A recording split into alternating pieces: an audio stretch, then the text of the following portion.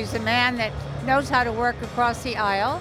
He's reasonable. He's got a proven record of experience, incredible experience, more than double of his two opponents in the primary combined.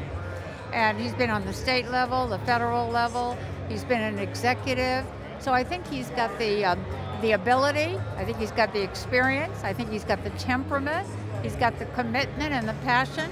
And I wanted to introduce him because I have a personal connection in that I've worked with him for the 16 years that I was honored to represent Montgomery County in Congress. And I believe that you can have a divided Congress, but they don't have to be stymied or bulldozed. They can work together. What do you think about the amount of money that's been pouring into this race so far?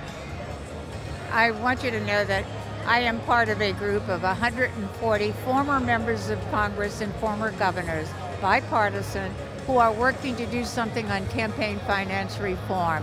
And this race proves the need for it. We are looking at what states are doing, trying to let people know that they can get initiatives on the ballot.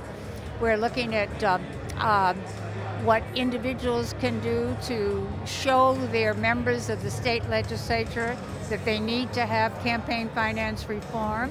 Also, what about redistricting? I am disappointed that in the state of Maryland, the proposition for redistricting, which would get rid of some of the safe districts that Governor Hogan offered, never got out of committee.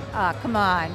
That is one step that could be taken that would make districts more competitive, not safe, and would therefore be a good environment for reducing the cost and a good environment for allowing both parties to participate.